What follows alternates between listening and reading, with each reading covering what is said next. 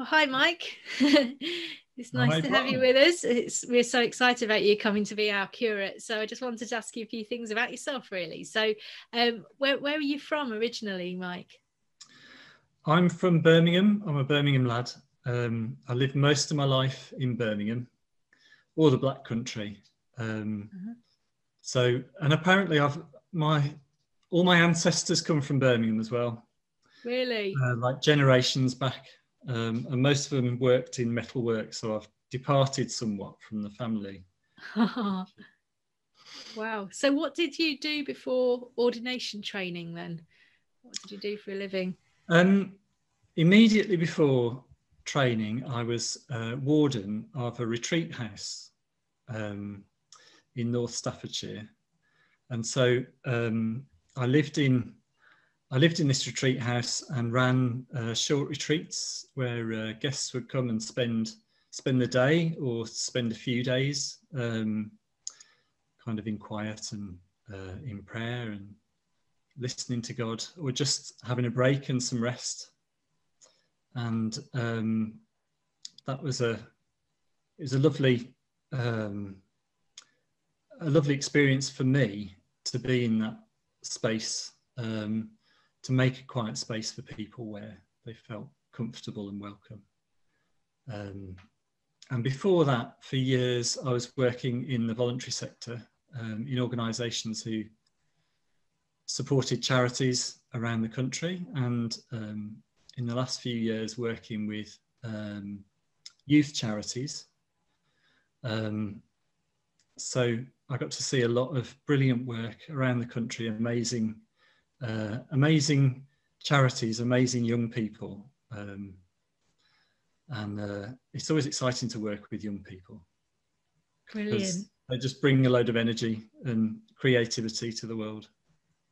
Absolutely. So your previous life's definitely going to have a bearing, hopefully, when you come and be our curate. I can imagine you've got quite a lot to bring with you. I hope so, yeah. And certainly areas that aren't my natural area. Anyone that knows me knows I'm not a very quiet, reflective type. So I think it would be really nice to have you come and help us to sort of be quiet and have some quiet days and time of prayer. I think I'm looking forward to that. I think that would be really good. Okay, right, silly question now. What's your favourite biscuit and why? I have to say, I don't eat as many biscuits as I used to, but I think I've probably eaten more custard creams than any other biscuit. You can't go wrong with a custard cream. That's quite old school, custard cream. Yeah.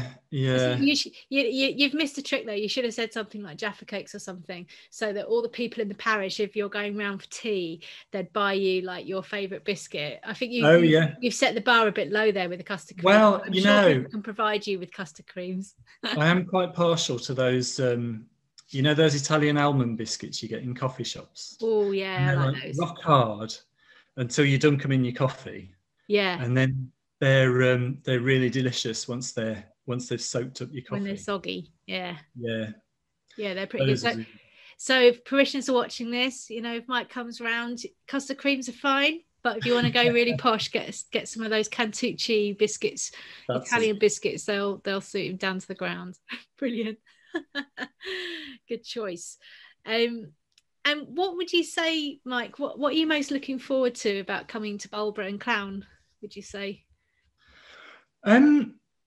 Well, I'm coming. I suppose I'm coming principally to learn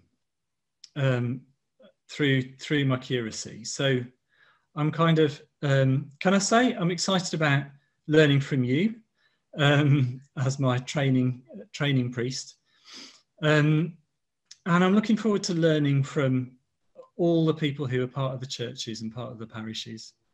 And learning how to be a good deacon, a good priest from everyone else, really. Fantastic.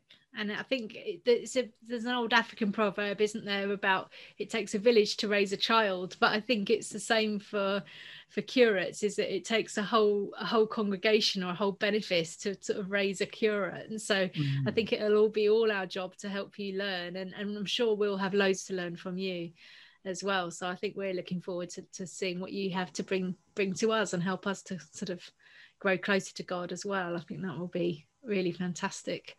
And just to sort of stay on the God topic, what would you say is your favourite Bible passage or Bible verse, and why? Do you have one? I think so. One of my favourites, and I think this is a verse that was kind of, I felt was given to me rather than that I picked, really, and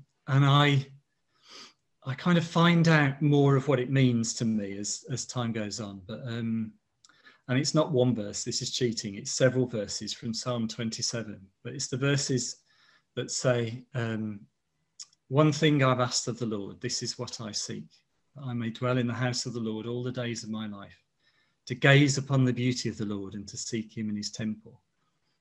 And so that. I love that phrase, to gaze upon the beauty of the Lord, and that you kind of you look at God and find more and more beauty in learning more of God. And I like that there's the kind of contemplative, quiet, private aspect of it, of kind of spending time with God and seeking God. But then there's also if we seek God in God's temple, where is God's temple? As Christians, we're told that we are God's temple. And so part of it is seeking God in fellowship, in other people, in the community. And so I feel that's what it's telling me, go and seek out God wherever, in whoever you meet and whoever you're working with. So I find that helpful for steering my view of ministry as well.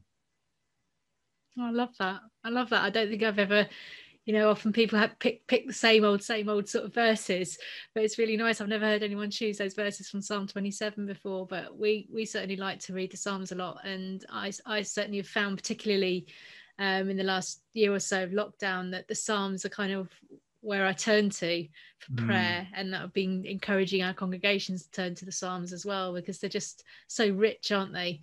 And they change their meaning the more you read them as well. And it's interesting how, if you have your own special verse, and I would recommend people to kind of think, what is your favorite Bible verse and why, and maybe kind of meditate on it. And if you haven't got one, maybe ask someone to give you one that will then be a companion verse for you through your life. So thank you for sharing that. That's really good. Well, just to let everybody know, Mike's going to be ordained deacon on the 27th of June, God willing, at Derby Cathedral. So there'll be a special service there. We don't know yet quite what the rules will be like by the time we get to that date. But then from that date, Mike will be working with us as a curate, probably for about 3 years. And he'll be living in the benefice. They're currently looking for a property to rent for him in the area, so he'll be living in the local area. And you come to us with a dog, don't you? With a dog, yeah. She's just wandered off, so I can't hold her up at the screen. Yeah. But she's very friendly and full of energy, likes making friends. So lovely. Well, we've got lots of dog lovers in our congregations, so I'm sure you will make lots of friends very quickly if you've got a dog. So really looking forward to having you come and be with us, Mike, and we'll see you really very looking soon. forward to coming and making my home in Barlborough and Clowne. Thank you.